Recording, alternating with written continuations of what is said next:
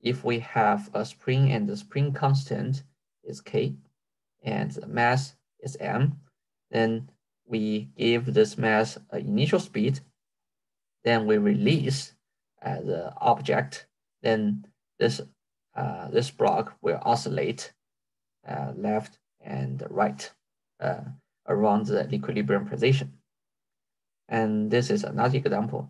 The third example of oscillation is we have a drum, and if you just strike the drum, and the surface of this drum will vibrate with a very small amplitude. And when this drum, the surface of drum vibrates, it will produce a sound. So actually the sound is the vibration of the object. And if the frequency of the vibration is located in a range, then the human's ear can hear this sound. So when we talk about oscillation, we need an expression or equation to represent or to quantify the vibration. Usually we use displacement as a function of time. Displacement as a function of time to quantify the oscillation. So here, let me use an example of the spring and a block. So we have a block contact with spring, and the oscillation direction is in the horizontal direction. So the displacement is x. And at the beginning, if the spring is stretched with a displacement A, the displacement is A.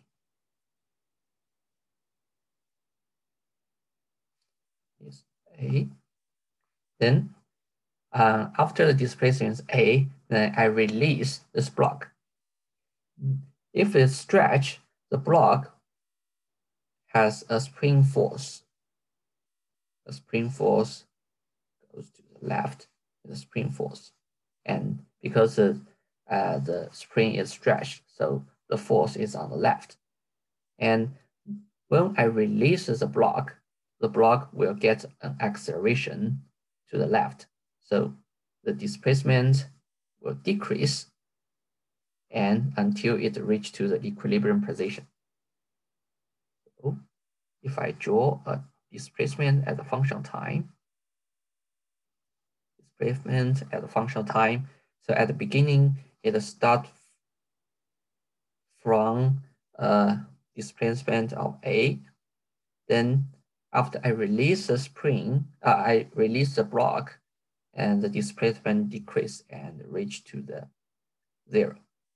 And when the block reach to 0 displacement, the force is 0. But if the speed is not 0, because from the red point to the equilibrium position, this block is accelerated by the spring. So when the block is at the equilibrium position, the block has a speed to the left. So it will going to compress the spring. So in this case, the spring was compressed. Okay. Now it's compressed. So it will keep compressing the spring until the speed goes to 0. So there is a largest displacement. Use another color. Large displacement and goes to here with a largest compression. And after it goes to the left point, the compression goes to maximum. Then the spring is going to repulse the block. So the block is going to move rightwards. So it will goes back and reach to the initial position. So it keep going, and this function is a cosine function. So x is a cosine something times t. Okay, so the displacement as a function of time is a cosine function, and we usually use the angular frequency times the t, and we put this product inside the cosine function. And because the oscillation has an amplitude, that's the initial displacement, so we multiply an amplitude in front of the cosine function. So this is the expression of oscillation. So we have 4 parameters. First one is the displacement. Then we have amplitude times the cosine function. Then inside the cosine function, we have angular frequency multiplied by time. So we have 1, 2, 3, 4 parameters. So let me discuss the 4 parameters separately. And we're interested in the relationship between the x and the t. And the amplitude and angular frequency are the quantification of this oscillation. For the frequency, we have angular frequency,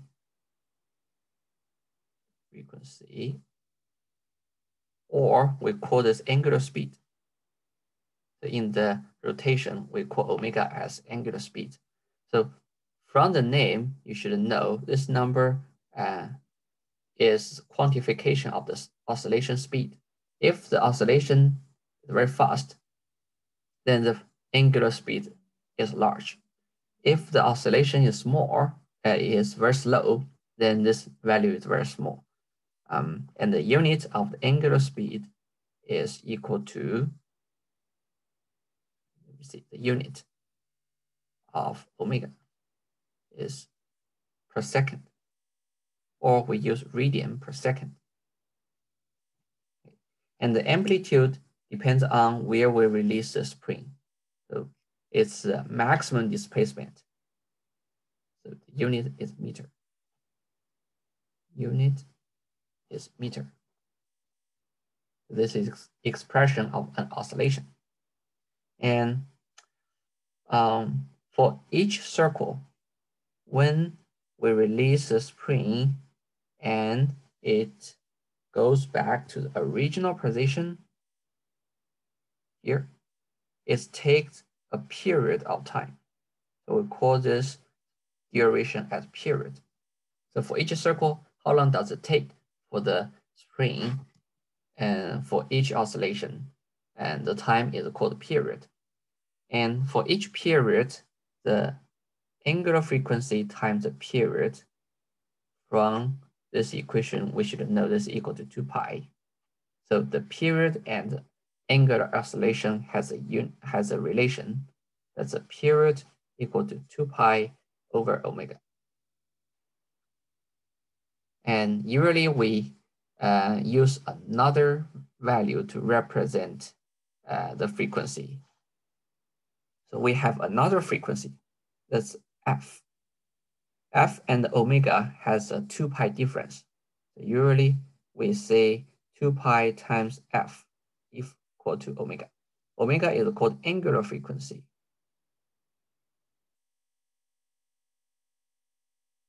And f is called frequency. They're the same thing, but has a 2 pi factor in between. So if we use f to calculate the frequency, then the time, the period, and the frequency have the relation. Let me write in another position. We have time equal to 1 over f. The f has a unit, the same thing per second, or we use hertz to represent the unit. Okay. So in this oscillation, I just talk about the parameters to describe the oscillation. Then I give you an example to help you interpret these 4 parameters. So here is an oscillation, and we have displacement as a function of time, and we're looking for the frequency, amplitude, period, and angular frequency. So let's figure out the period first. The period is defined as a time, and how long does it take for the oscillation to go back to the initial position? Right? The initial position is here, then it just drop down, goes back, and stop here. So this is one circle. So the duration for one circle is 16 seconds. 16 seconds. So that's a period.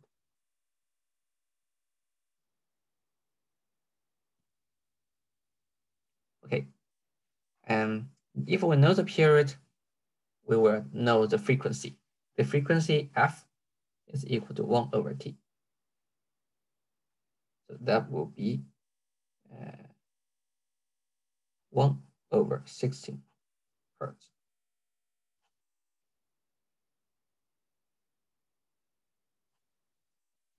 Okay, that's the frequency. And the angular frequency equal to 2 pi f. Okay, 2 pi times f. So we have 2 pi over 16. And the unit is per second. The last one will be the amplitude. The amplitude is the maximum displacement. So that will be the displacement is defined from the position to the equilibrium position. Equilibrium is here. So that's the maximum displacement. So that's 10. Amplitude is 10 centimeter. So it's not 20. A is not 20. The displacement is not from here to here. Okay, this is not displacement. The displacement is from the position where the oscillation is to the equilibrium position. So if we have a spring contact with a block, so at the equilibrium position, we should know the net force of the block is 0. So we use the equilibrium position as our reference. So if it oscillates above or below the reference, then we use the instant location minus the reference location, then that will be the displacement. Okay, so let me take a pause here. Do you have any question?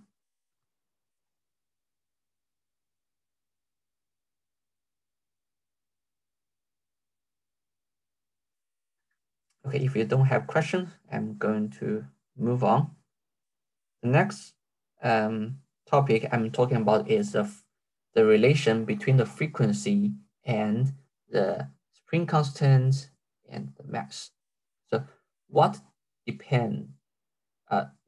does the frequency depends on?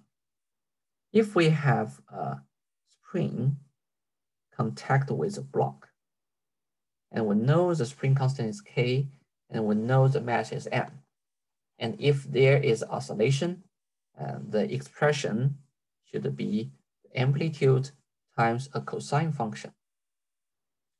And we want to know what the omega is. What's the angular frequency? If we only know the spring constant and we know the mass, does these two parameters determine the frequency? Let's do the free body diagram. So if the spring is compressed,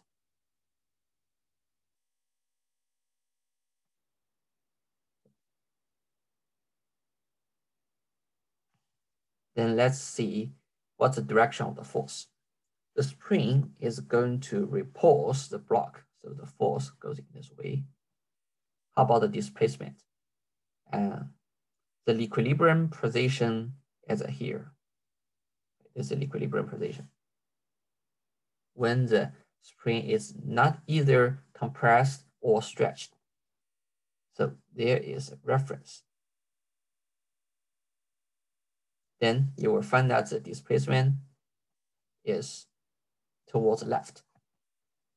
That means the displacement and the force are antiparallel. So the force equal to minus kx. I have a minus in front of this expression because the directions are antiparallel. This is the first case. The second case, if the spring is stretched, then we will have contact with block. Okay, and the reference equilibrium position here, and the displacement is rightward. How about the force? Because the spring is stretched, so the spring force is towards the left. The spring is going to drag the block leftward. In this case, you will also find the force and the displacement are antiparallel. So we still have force equal to minus kx. So that's the free body diagram, and the net force is the spring force. So we have Newton's second law, spring force equal to ma. Right? A is acceleration. In this case, because the force is not a constant force, we have to use derivative to replace the displacement. So second derivative of displacement is acceleration. Okay, because we know the x is a function of time and the expression is a cosine function, so we can plug in the expression into this equation. Right, we will replace x by a cosine omega t. Then let's figure out the relation between the k, m, and omega. So on the left side, we have minus k times displacement as a cosine omega t. That's the left side. Right? The right side, we have to do the second derivative. The second derivative, let's do the first derivative. The first derivative, dx over dt, is a cosine function becomes sine function minus sine function. And because there is omega in front of the t, so we have to multiply by omega. That's the first order of derivative. The second order, and we do the derivative to have minus a, and sine omega t become cosine omega t, and we still have one more omega, so we have omega squared. Okay, that's the second derivative. Then this equation is equal to minus a cosine omega t times omega squared. And compare these two equations. We have a cosine omega t and a cosine omega t, so cancel. And hold on, we have a mass here, so we need times the mass. So we have mass frequency squared equal to k. Then the frequency could be solved as the square root k over mass.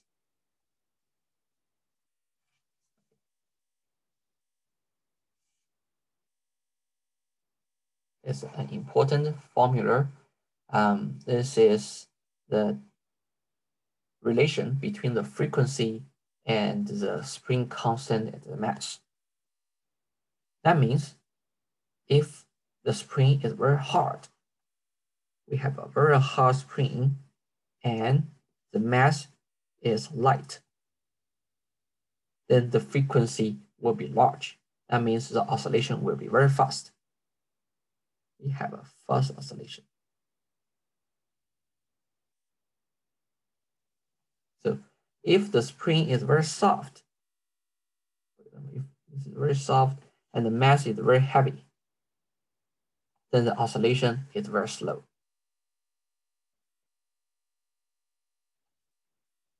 Okay, so this is the derivation of the frequency. Then let's do practice. How does this work? So when a body of unknown mass attached with a spring, and spring constant is 120 Newton per meter, and the set the vibrate has a frequency 6 Hertz. We're looking for the period of the motion, the angular frequency, and the mass. So let's do this. The period is 1 over frequency, right? So we have 1 over 6. That's 0.17 second. That's period. How about angular frequency? The angular frequency is 2 pi times frequency. 2 pi times 6 Hertz. Okay. This is around 29 radian per second. Oh, hold on, no. So 2 pi is 628. It's around 37. Okay. 37. And let's figure out the mass. We have the relation between the omega and the mass, K over mass. This is the equation. And K is 120. Mass is unknown. So the mass is equal to frequency square, angular frequency square, 120 over frequency square. Okay.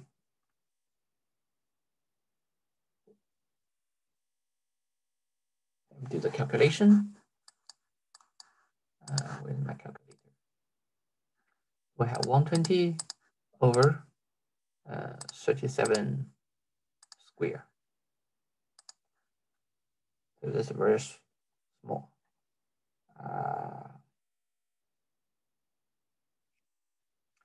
0.088 kilogram.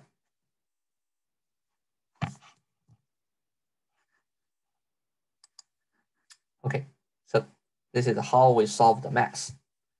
Do you have any question?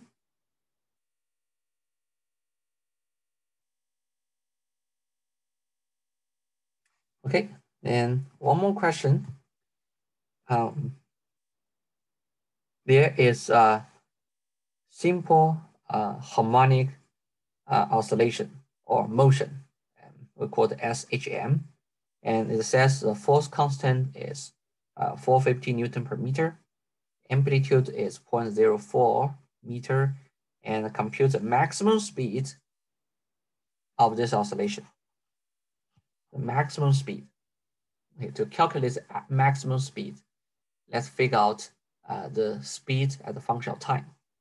We know the displacement is equal to amplitude cosine omega t.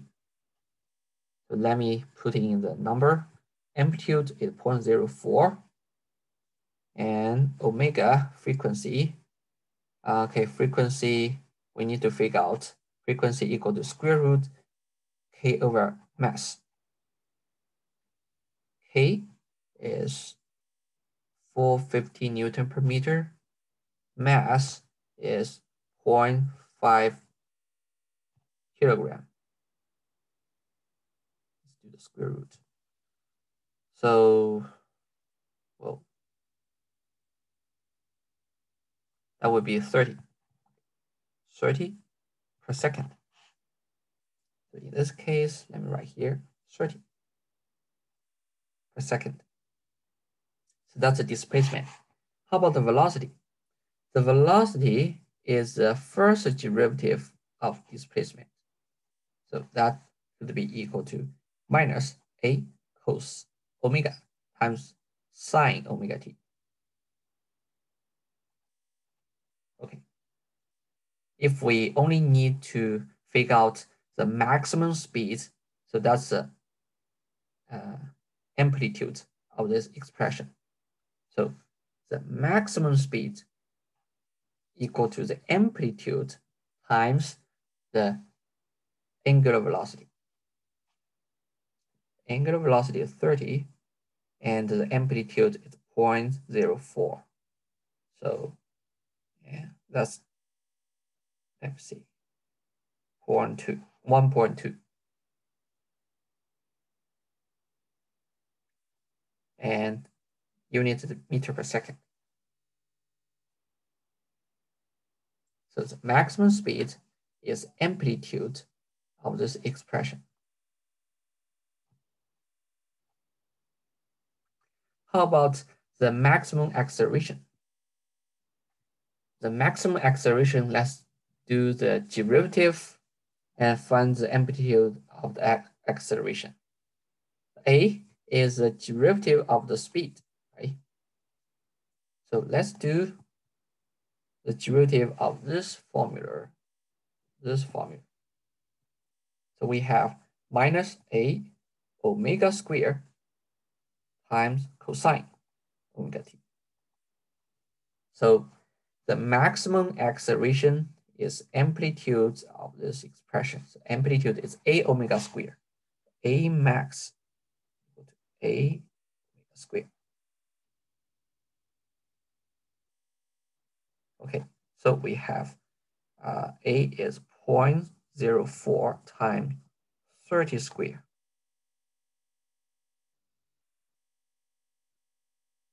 That's 36 meter per second squared.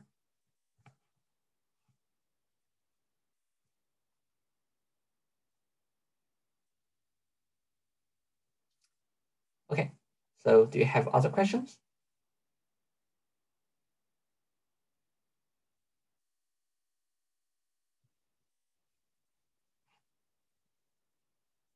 If not, let's go to the last topic, the pendulum. Pendulum is a very interesting questions. It starts from when people know how to use a pendulum to record the time. That's a timer. So there is a swing. The swing just a swing left and the right, and for each swing, it takes the same time for each circle. So that's interesting because it doesn't depend on the mass of the block. It doesn't depend on the angle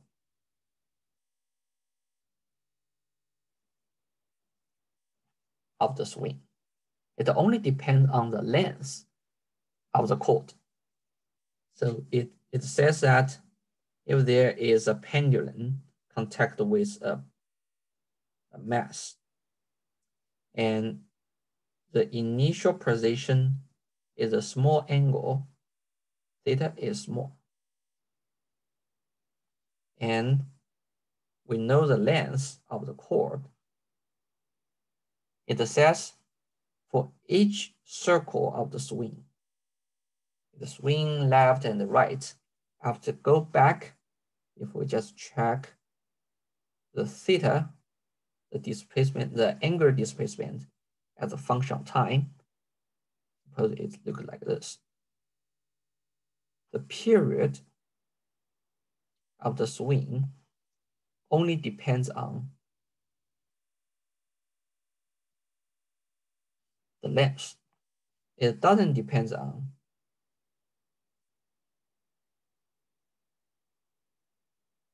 the mass of the ball or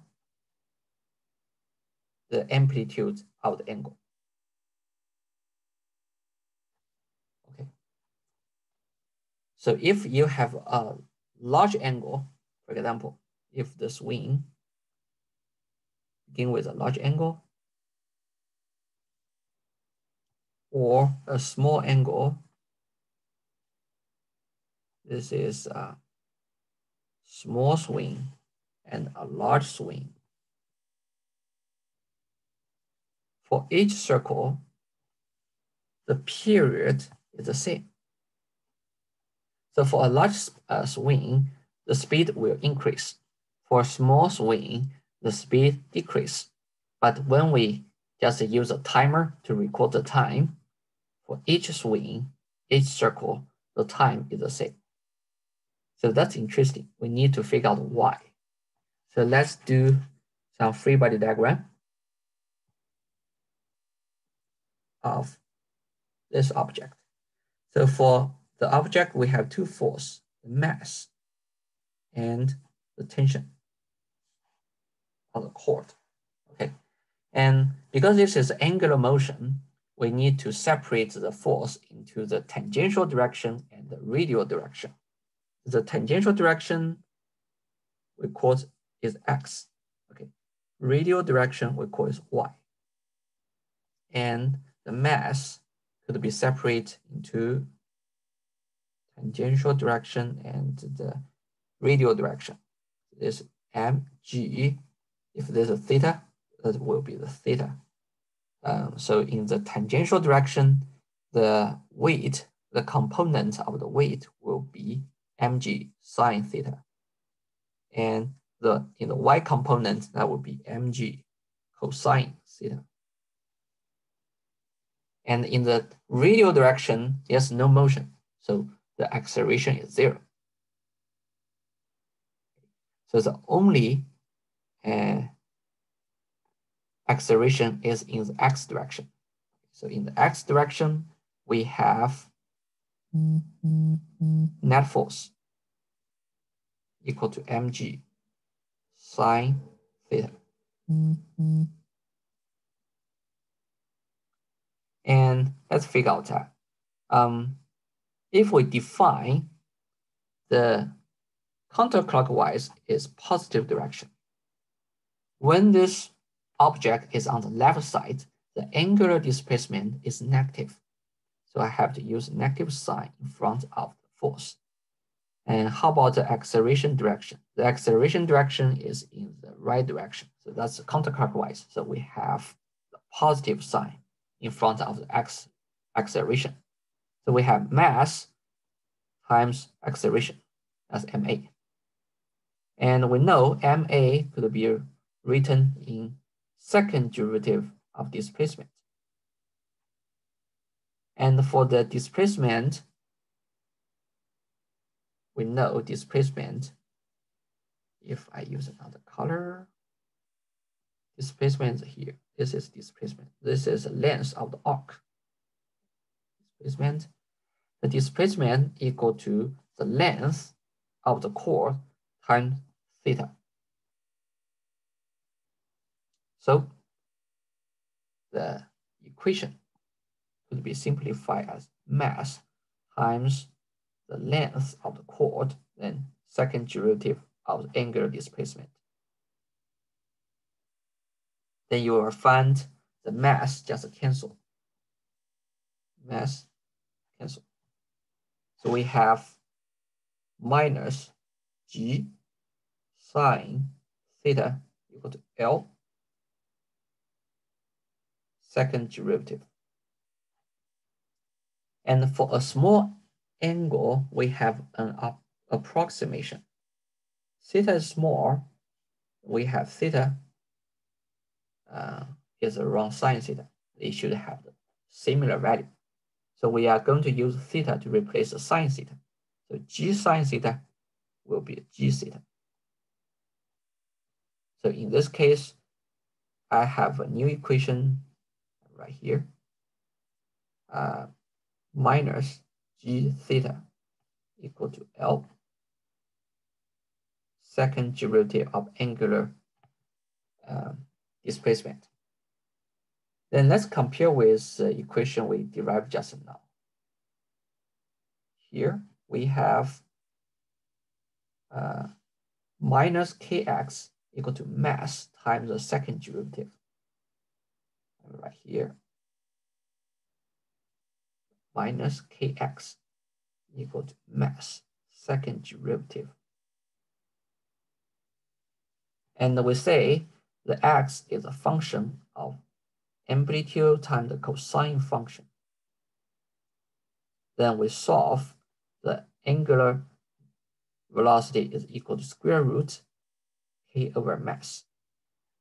The same thing, we have g theta equal to L second derivative of the theta. And we know theta is also a function of amplitude times cosine omega t. So in this case, we can solve the frequency is equal to square root g over L.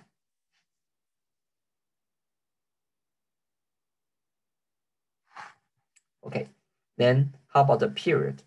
The period is equal to 2 pi over omega.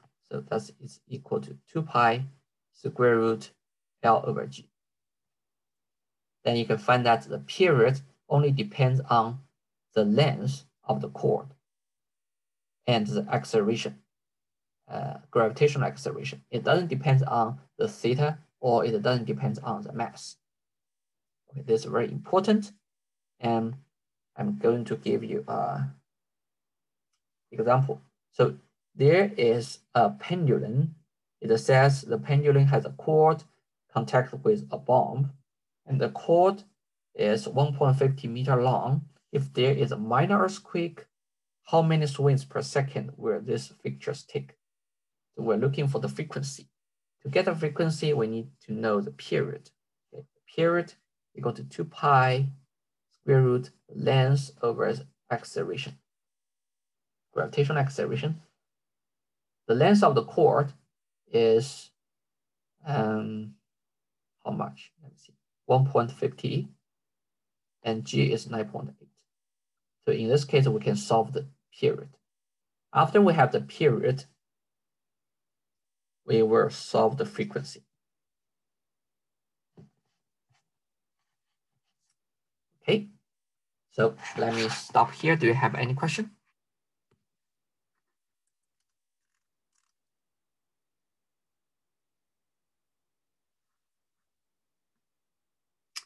Okay, if you don't have question, I'm going to give you a quiz. Hold on, let me share my screen.